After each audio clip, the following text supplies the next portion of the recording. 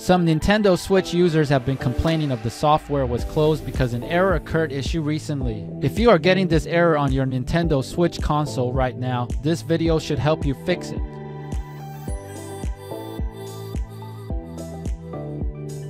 The software on Nintendo Switch is generally stable, and in most cases, a simple reboot fixes problems. Make sure to restart your Switch. In most situations, your console should download game and system updates automatically when connected to the internet.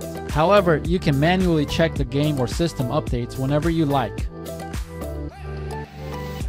If you're having an issue when playing using a game card only, try removing and reinserting it.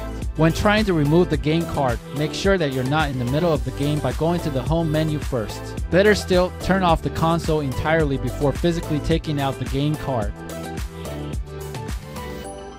To continue troubleshooting for a possible game card issue, try to see if the software was closed. Error happens with other game cards. If it continues with a new card, it may be a system-related problem. Otherwise, it may only be a game card-specific issue. You can tell your Switch console to scan its system for any corrupted data.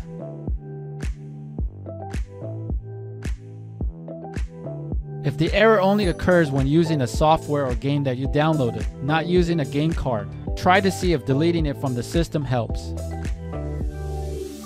If none of the solutions above has helped, consider wiping the console with a factory reset. This can be an effective solution to do if the cause is due to an unknown software bug.